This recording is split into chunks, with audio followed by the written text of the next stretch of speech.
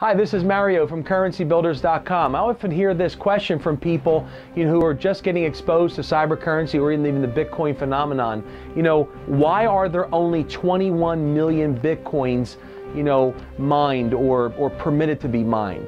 Why is there a cap on the amount of cybercurrency that was produced by Satoshi Noki? I think that's his name, like 9 years ago over there in Japan, and Mt. Gox and the trading platform, etc. Why was there a limited amount of coin? If this Bitcoin cybercurrency explosion is such a great thing, there's 7.2 billion people on the earth. Why did you limit this thing, Mr. Noki, to only 21 million? Well, I'll tell you why. This is my take on it, because I think he was a man of integrity. I think that he knew that the current economic crisis, where the whole world is groaning, economically, where every country is in debt, every municipality is going broke, everyone is scrambling to find out how they're going to pay the next month's, interest bill and taxes, insurance, mortgages, and interest, is because of the deflation of all the currencies, including the dollar, the world's leader in deflation. They knew, the Japanese and Mr.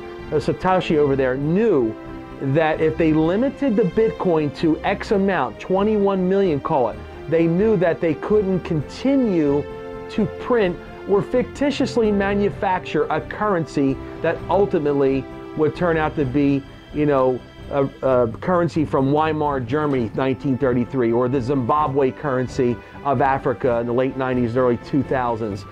They did that for a reason, to maintain the value of that currency. You remember, what determines value? Scarcity determines value. If there's an abundancy of something and it's on every street corner, under every mattress, in everyone's pocket, it's worthless or worth very little.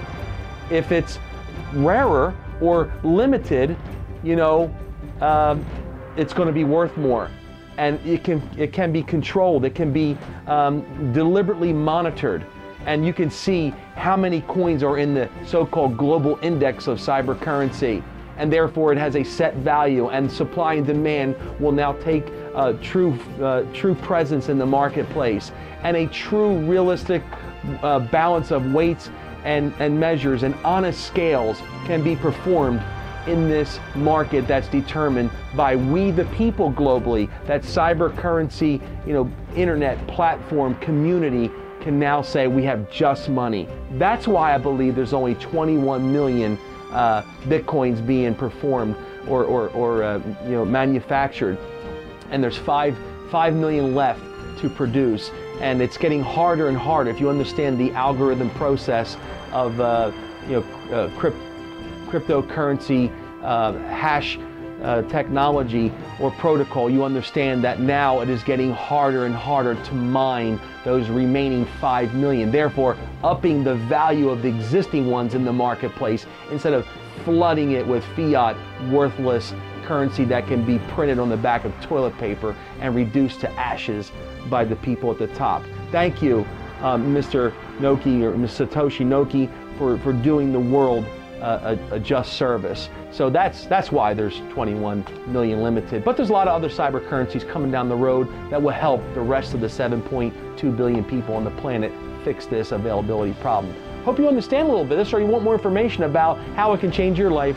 Give me a call at the number on the screen, or go to my website, CurrencyBuilders.com, and we can talk and get more information on how to change your economic future. Hope you're having a great day.